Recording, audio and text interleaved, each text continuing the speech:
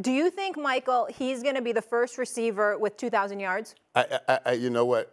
That even saying someone can get that, and of course, I watched Calvin Johnson that year because he was breaking a lot of my records that year. Most 100-yard games in a row, most 100-yard games for a season. He was smashing them all.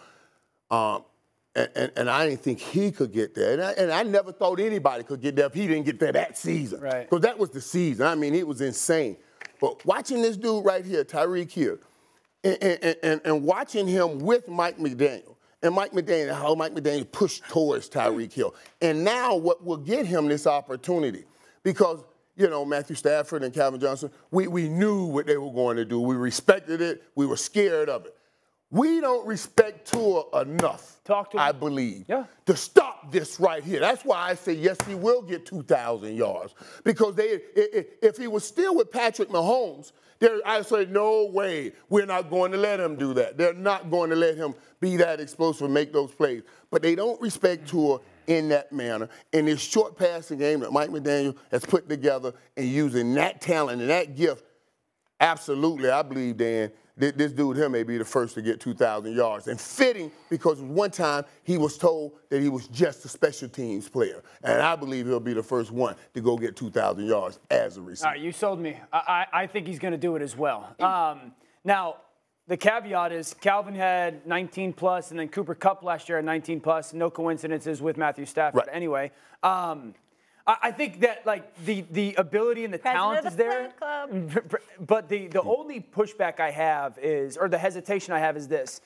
Jalen Waddle is still a guy that, Miami is plenty capable of getting the football to. Mike Gesicki, their tight end. A guy that their offense is plenty capable of getting the ball to. The running backs in this offense with Mike McDaniel coming over, those are a big part. So at some point, defenses are at least going to sit there and go, well, we're going to take Tyreek away. And I know that's easier said than done, and people have tried it.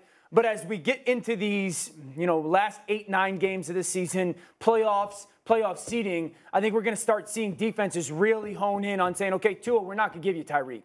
We're going to make Jalen Waddle go for 180. How can we say how are they not saying that right now? How have they not been saying that for the first 8 weeks of the season? Because I think defenses are still trying to figure out off tape who Miami is offensively. That's true. That's why I said you'll get it. And Tua. Don't forget Tua missed 3 or 4 games. Right. You're trying to figure out, okay, when he's in these formations, these splits, all that stuff, this is what they love to get to. Far easier said than done.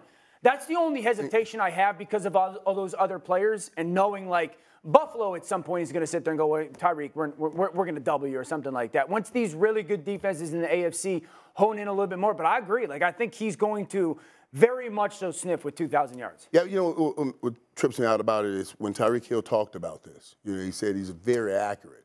We, of course, made fun of him. Oh, he's as accurate as Patrick Mahomes. But we had him on the show. He said But his short passing game, he is very accurate. Who's the number then I wanted to text you yesterday, but I knew you were in London, because you said something last week that I told you was brilliant when you talked about being accurate with the quarterback and ball placement. And that's what I kind of see with Tua. And that's why I say he can get this 2,000 yards, because he is putting the ball where Tyreek Hill can continue running. And when that dude gets the ball in his hands, it's just scary business. Yeah. Do you know who's the number 3 quarterback in the NFL in QBR? No. Patrick Mahomes. He's probably going to be a Hall of Famer, right? The number 2 quarterback in the NFL QBR? Josh Allen. The Hall of Fame start to his career. You know who's number 1? Tua Tagovailoa. Look at that. So Tua's playing great football. Tyreek is a dog. 5-0. Yeah, playing great. You know what you just did? You put a knot on that segment. You tied a bow on it real nice. I'm here for it. I'm still mad at you for that original comment. Thanks for watching ESPN on YouTube. For live streaming sports and premium content, subscribe to ESPN+.